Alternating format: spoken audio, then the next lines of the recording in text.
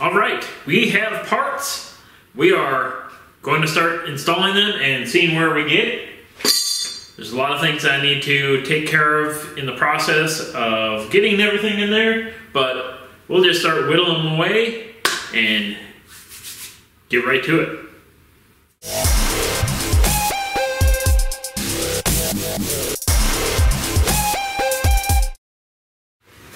All right, so first stop will be how short are these stock cables? We are real close, but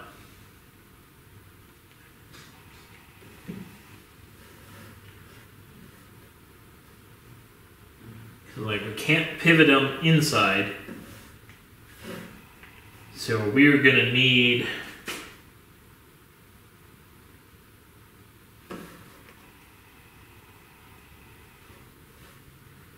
maybe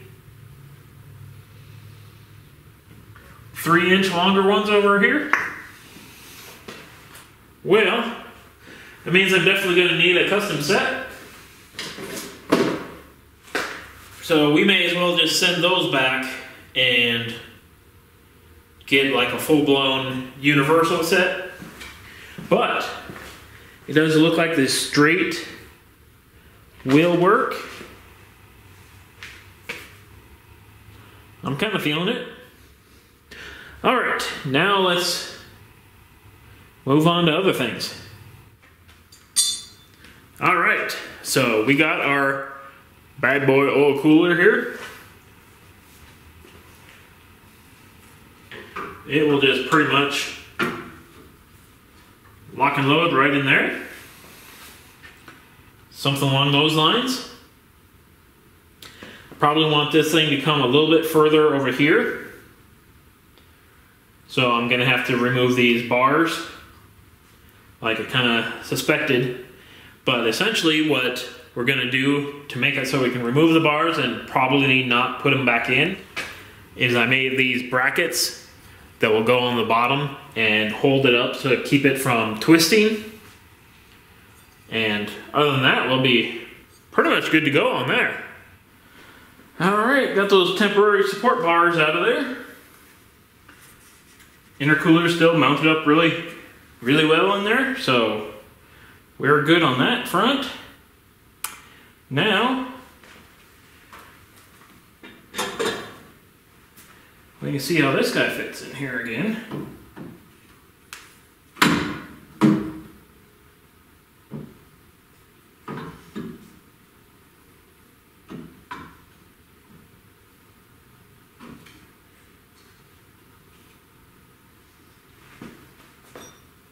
Maybe we can put it off over here.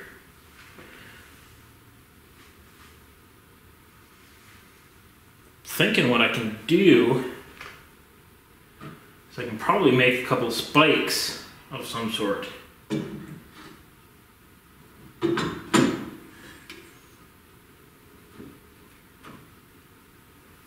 That it can sit on. And then we'd only need to have a little clampy type thing just to hold everything forward.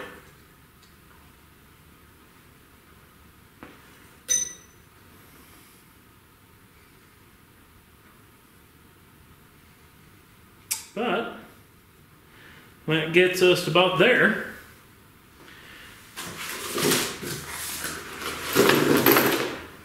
be real curious to see. Yeah, it should be able to maneuver that corner. Definitely feeling that. The reason we're putting it a little bit off to the side is so we got enough room for the hoses to come down and around underneath the headlight. So we should have enough room there. So yeah, guess it's time to work on the mount for this guy. All right, we got one hose done. We're up to the next hose. This is a nylon braid hose that has a little bit of stainless in it for strength, but not necessarily as much as it takes to make it extremely heavy like these things are, the solid stainless. So I've already taped where I need it here, and I'm just going to cut straight through with the angle grinder.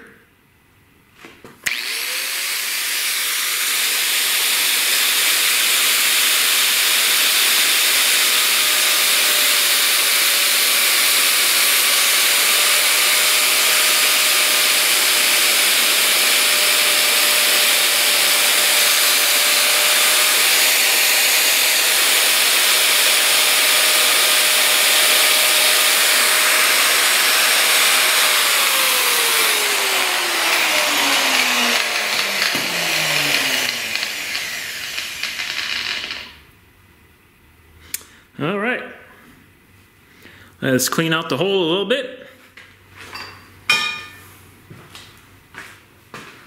All right, well, there's our hoses. Then we can just remove our tape.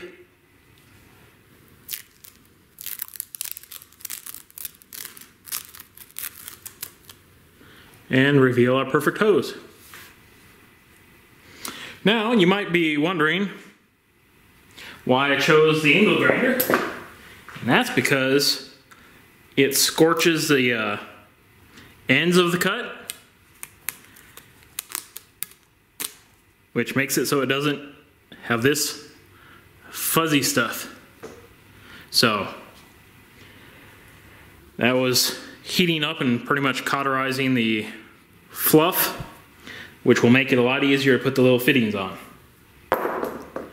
Alright, now I've seen a lot of people complain on like Amazon comments on this particular thing even, that getting these fittings on takes 2 hours or so.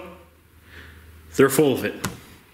Essentially, I think the problem is they don't get that cut quite well, but once you get it essentially lined up in there, you just pretty much push and twist.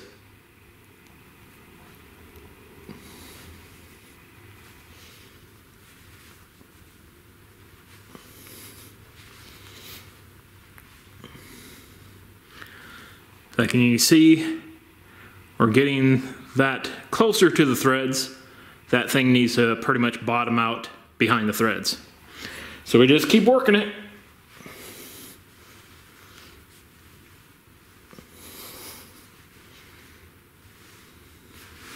There you go. A couple seconds later, we are in it. So, I already got the other one jammed in there. So all that we have left is put the fitting on and tighten it in. So pretty much here's the other fitting. And what I do is just throw on the lube of choice.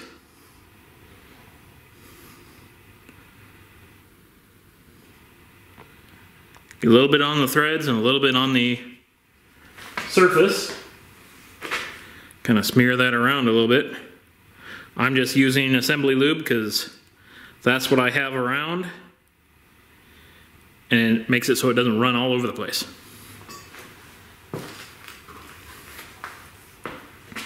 So let's get this other one all lubed up as well.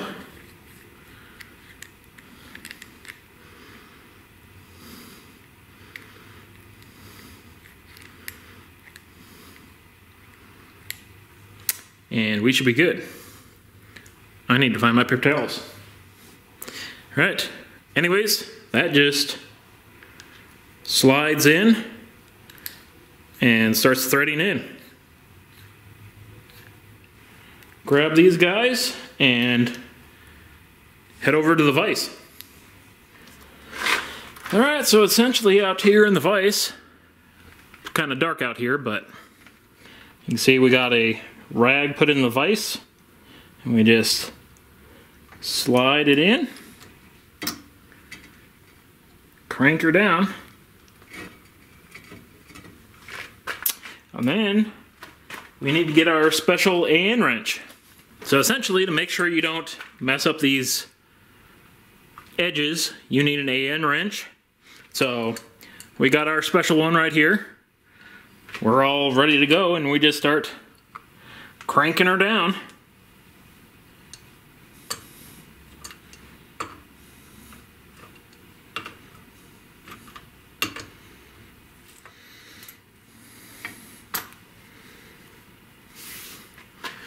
And there we go. Another perfect end. No marring. So I'm going to crank down this other end, and we'll just throw this thing back up. Oh yeah. Alright, so now that we got our line, we just attach them up here.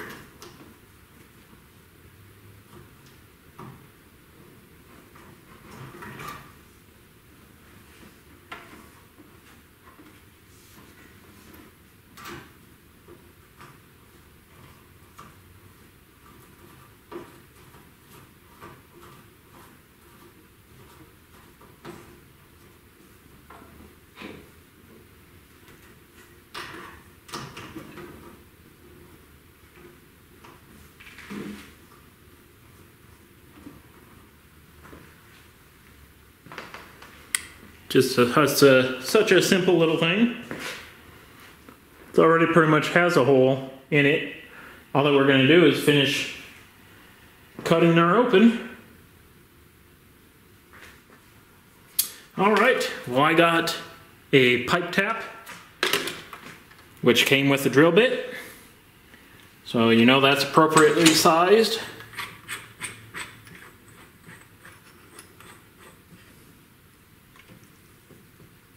And just crank that down.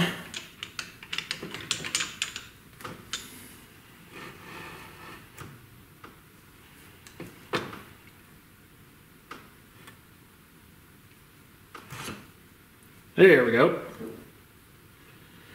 Right in.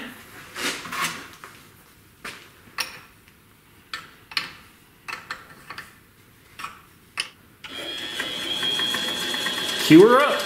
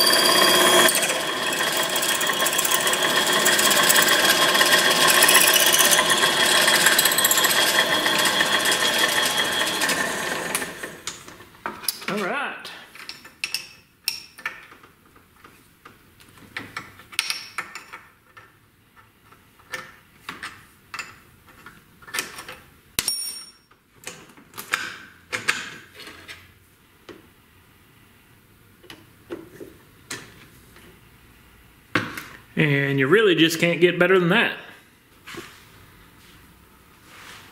Alright, so there it be. Essentially, they do sell one of these, but any place I could find it, they wanted like 20 bucks for it. So it was much cheaper to get the drill bit and the tap and take care of it myself. So now we can go throw this back on the car, and then we'll have something to attach the oil feed for. So onward. All right, now this is what I'm talking about. Let's reline this guy back up. Not getting much for kinks in the line over here.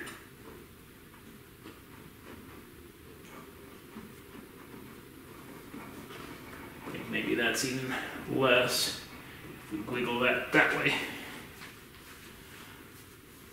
So anyways, I put slotted bracket here so I can put bolt on the piece and it slides right into the slots.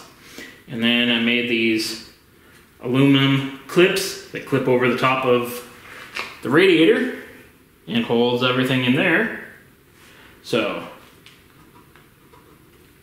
everything still is kind of able to move, but I can remove the safety strap off this, and our radiator's not going anywhere. Still gonna have to figure out something, probably run a bar or something across the top that holds on up here. But that's not turning out too bad. Maybe notch this a little better so we can get a better alignment for a radiator cap.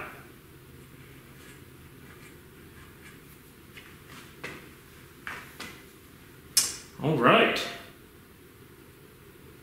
This is looking pretty good.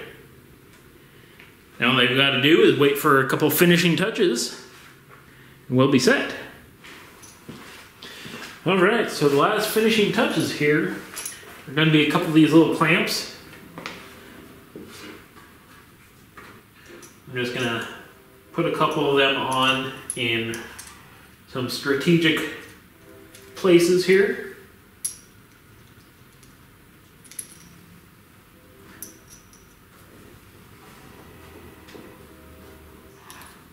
We've got one here where it rides against the frame piece. Let's put one up here.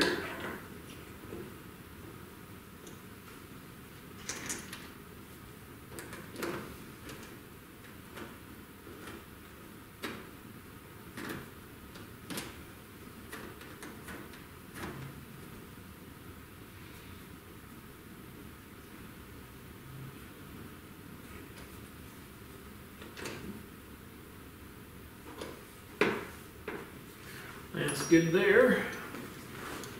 Let's fit this last one. I'm going to put down by the headlight here, right where the hose kind of touches the body. Hopefully that'll keep it from trying to wear through.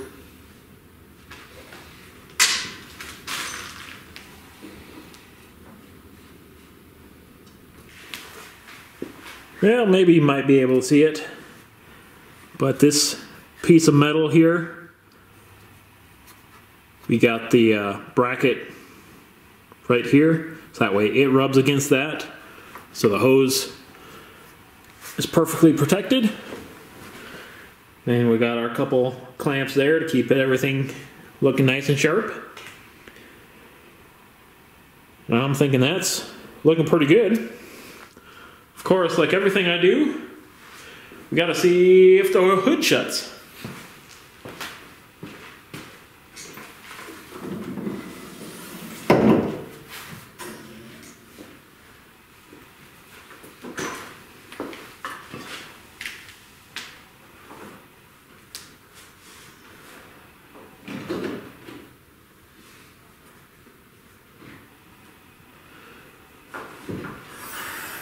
Alright, we're good. The shock doesn't run into anything, so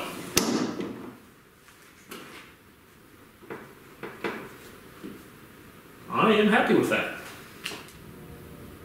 Alright, so we're officially in business with the oil cooler setup. Everything's kind of mounted up and working the way I hoped it would. So off camera, I'll probably run the hose from the oil pan and pump up to the sandwich adapter thingamajig, mainly because there's no real way to get a camera back there to show you anything about it. So I'll get that rigged up, and then next time we can work on making some spark plug wires.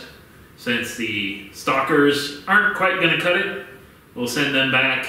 I've already got a different set here that's custom made to fit. So we'll make them fit and we'll move on from there. So thanks again for joining me, and maybe we'll see you later.